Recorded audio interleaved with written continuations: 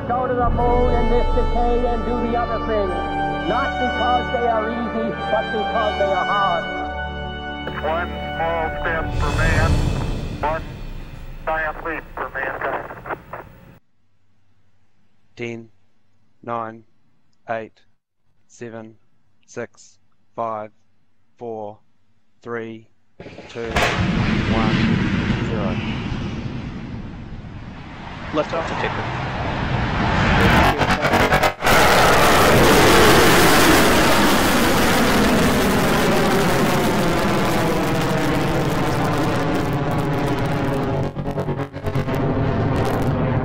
Beginning of picture.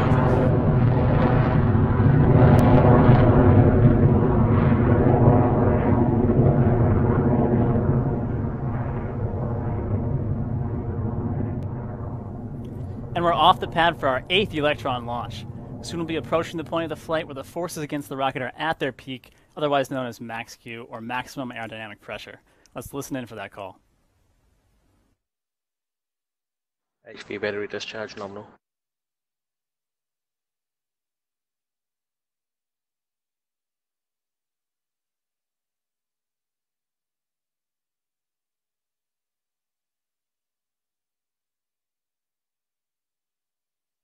Vehicle is supersonic. Approaching maximum dynamic pressure.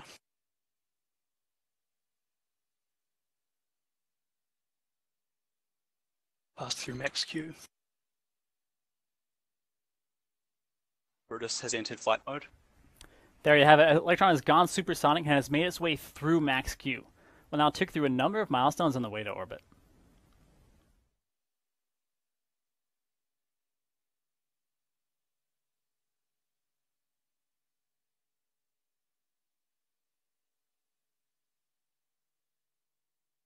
Guidance is nominal, 50 seconds remaining. AOS Chatham Station. Stage 1 propulsion remains nominal. Stand by for MECO in approximately 30 seconds.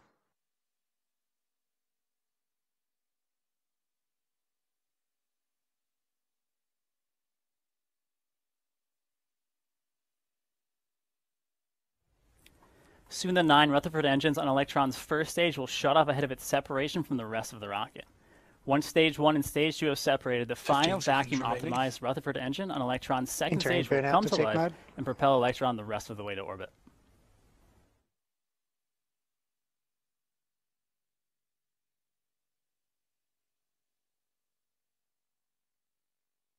Stage 1 MECO confirmed.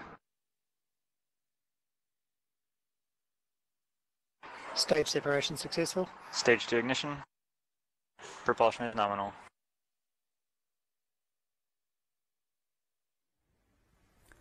And there it is. Main engine cutoff has been confirmed and Electron's first and second stages have successfully separated. For the payload to be deployed from the kick stage, first the protective fairing needs to open up and fall away. Things are looking good and propulsion is nominal as we approach fairing separation. Fairing jettison succeeded. The fairing is separated, clearing the way for payload deployment coming up in approximately 50 minutes from now.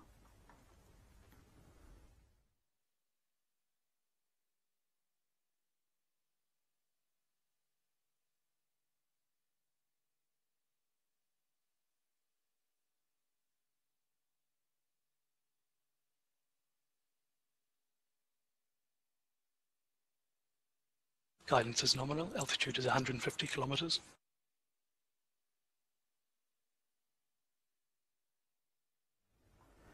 Mission Control, I can check in with you at 3 minutes and 45 seconds into flight. Everything is looking great as Electron continues onto orbit.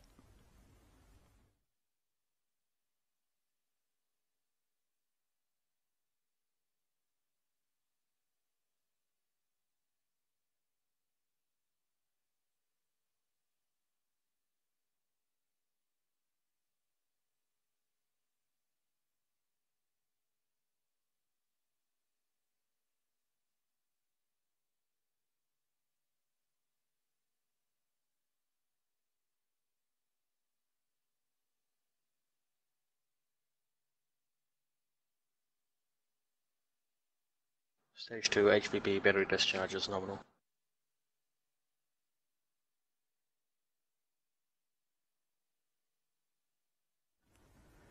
If you're just joining us for the webcast of Electron's Lookman No Hands mission, we've had nominal. successful main engine cutoff, stage separation, and stage 2 ignition.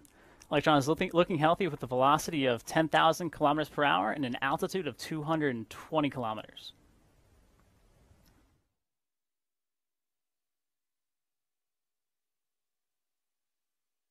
Guidance is nominal.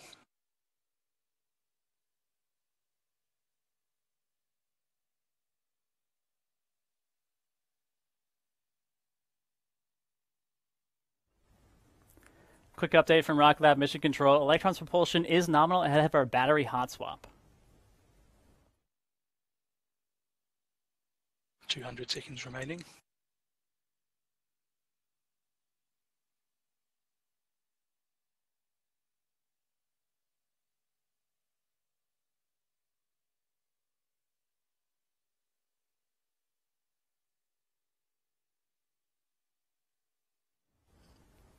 So we're now at T plus 5 minutes and 45 seconds since liftoff, and next on the list of mission milestones is the battery hot swap.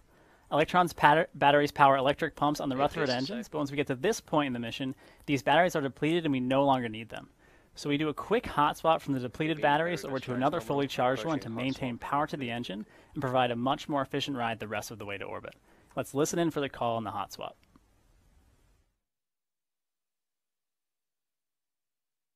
Throttling down.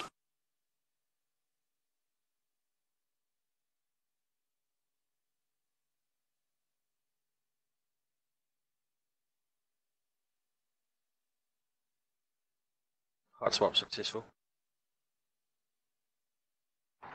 Battery jettison confirmed. Stage 2 propulsion still nominal. As you've just heard, we've had successful battery hot swap.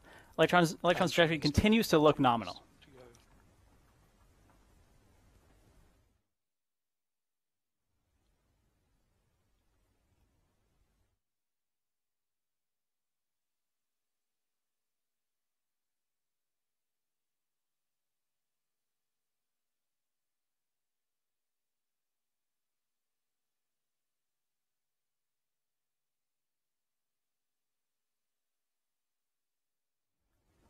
So we're approximately a minute and 45 seconds away from kick stage separation.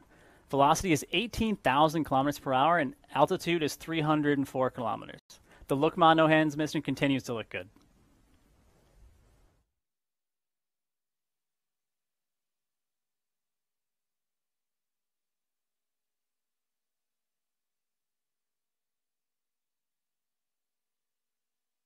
HV battery discharge holding nominal. 1 minute remaining. Speed is 6 kilometers per second.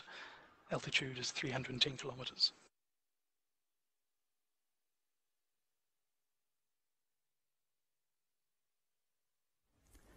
Just a quick update for you here on Rocket Lab's Lookman No Hands mission. We're about 1 minute away from kick stage separation, and Electron continues nominally.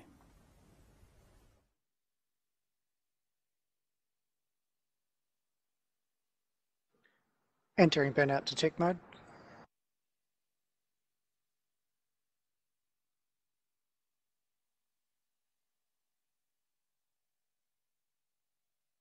.20 seconds remaining. Guidance is in terminal.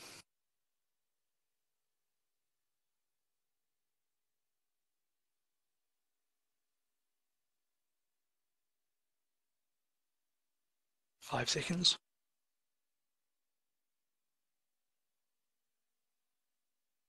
Engine shutdown. Good transfer orbit achieved.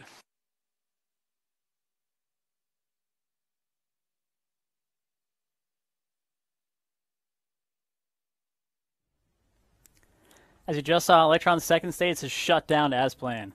With the clean separation of the kick stage, Electron is orbital, and it feels good to be back.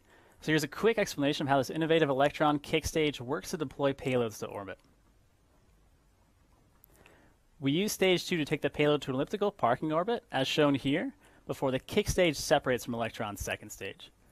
By leaving the second stage in this highly elliptical orbit, it experiences a high amount of atmospheric drag, and as a result, the stage is dragged back into the Earth's atmosphere to be burned up in just a matter of weeks.